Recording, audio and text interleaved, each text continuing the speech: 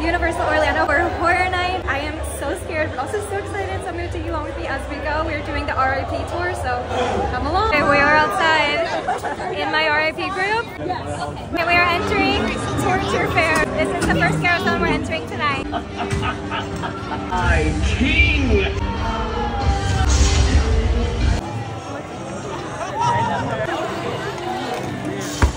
Survived the first scare zone. I really like that one. I love the Renaissance theming. Now we're heading into our first house. Wish me luck. All right. It's the candy. It's time the kids against us.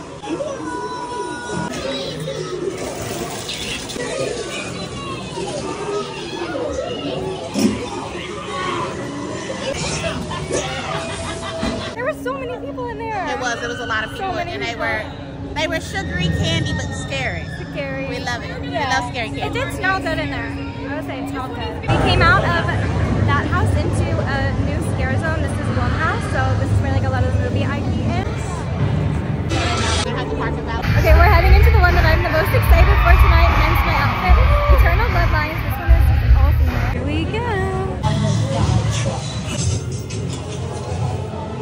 Through my grasp,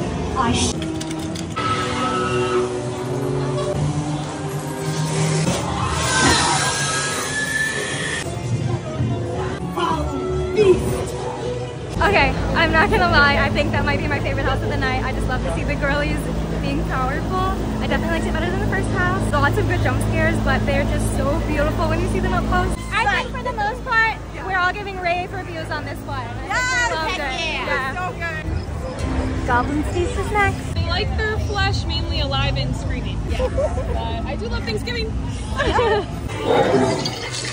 Idiot human!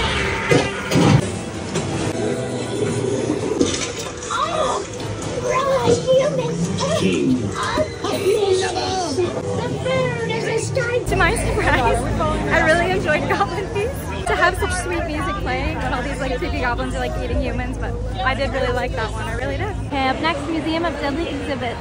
So there's a new exhibit here. It's called the Rotting Stone, basically, and the stone is kind of this weird spirit that whatever it possesses, it decays and kind of makes come alive.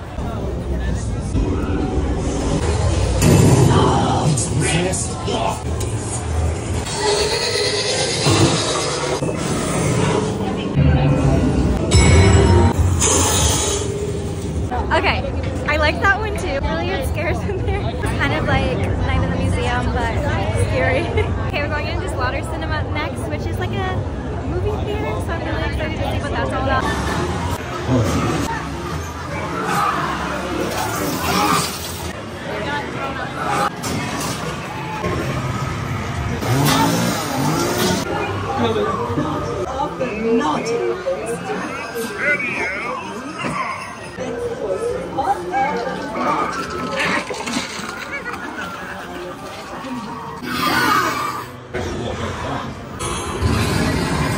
Okay, hats off, that one was so good. I loved all the movies. Turning to horror films, my favorite part was the Christmas part because seeing Santa like that, I'll never forget that. And then Mrs. Claus came and scared me. I also got thrown up on. So that was really gross. I did. He got me good. I did into Swamp of the Undead. Girl, this one really scared me last year. Wow. Another scare zone. Go and select your What is your greatest fear? Let someone else say that I shall ease off. They are everywhere. I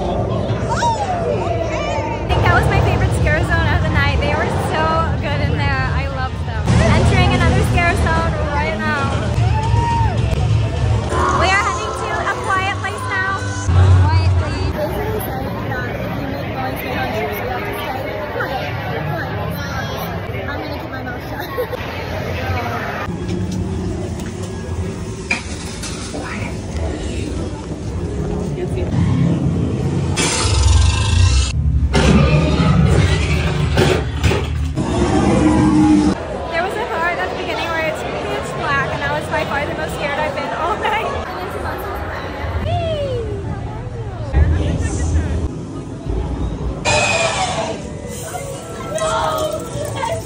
That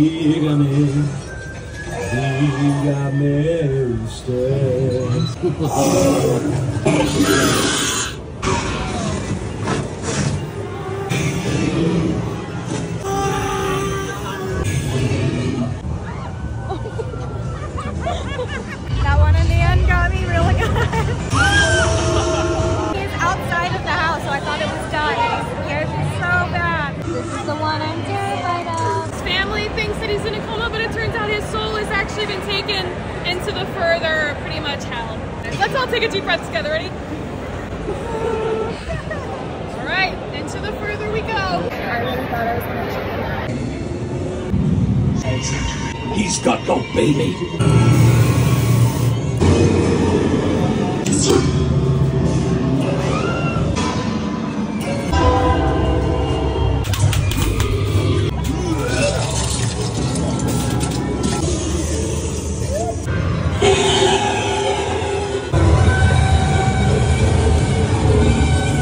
I have survived Horror Nights' scariest house. Definitely scariest. Like, doesn't compare. The mannequins, oh my gosh, terrifying. If I was watching just me in that room alone, it would be the most horrifying thing, but it helps so much to be in a big room. Still absolutely so scary. That one has me sweating. I need my fair. And Triplets of Terror now.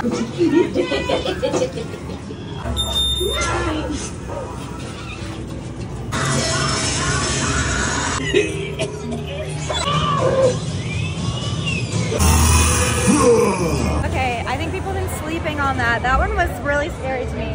I think that was the most gory of the night for sure. Something kind of cool about HHN 33 is that there's like the power of 3 everywhere. We're celebrating 33 years with the double 3s. So there's the Triplets of Terror. Those characters will have scars that look like 3s on their faces. Lots of 3s. So kind of look for that little motif. It's kind of a fun little thing to search for. We also do our very best house, which is Ghostbusters, and I'm so excited for it. If there is something trapped in here.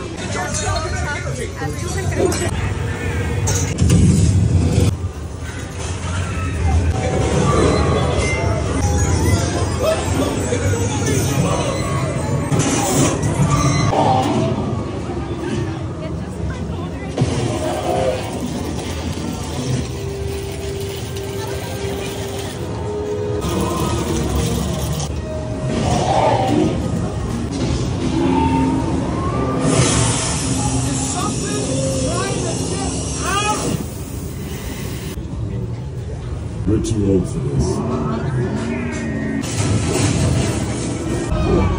Excuse me, just where do you think they're going?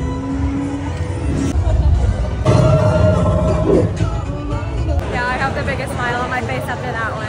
I think that was my favorite one. A lot of us are agreeing that it's not the scariest, but it is definitely like the best production. So many details. I really, really loved it. Amazing RIP tour guide Allie told us that they were working on the house actually before the movie was finished. So as they were working on the movie, they were like sending new things to include. So there's so many details in that house. Help.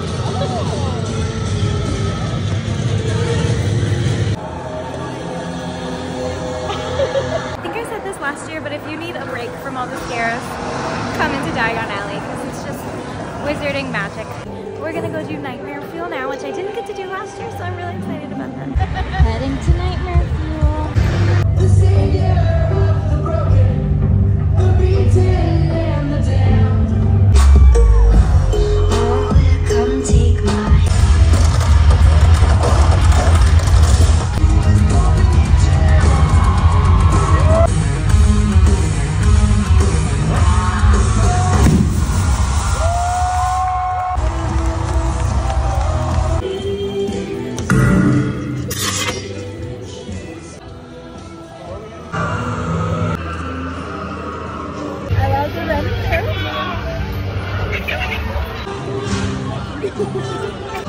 Get out of here!